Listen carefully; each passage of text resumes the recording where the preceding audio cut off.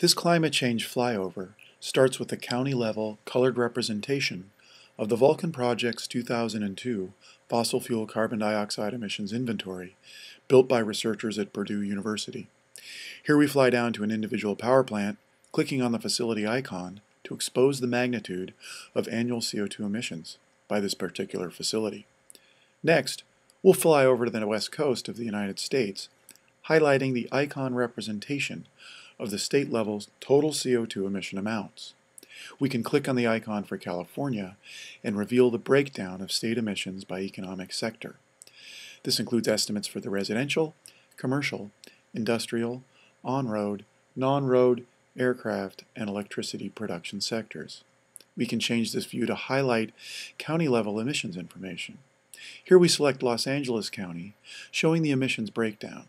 Note the dominance of on-road emissions in this particular county.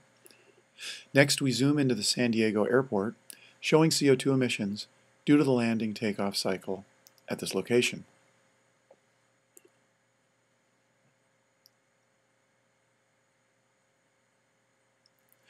We now turn on the total colored representation of the CO2 emissions at the county level in addition to the county level icons. Note Los Angeles County as having the darkest color. This can be changed over to a per capita emission as we begin a flyover up the western United States, across the southwest, and into the Gulf Coast.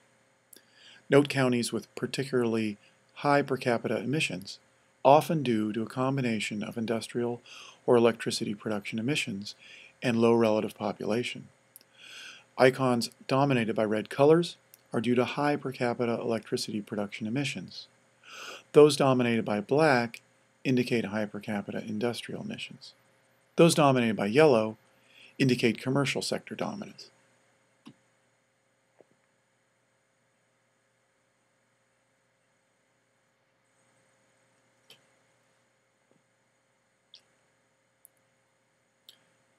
Finally, we'll turn on the state-level per capita colored and icon representation and zoom out to view the entire United States.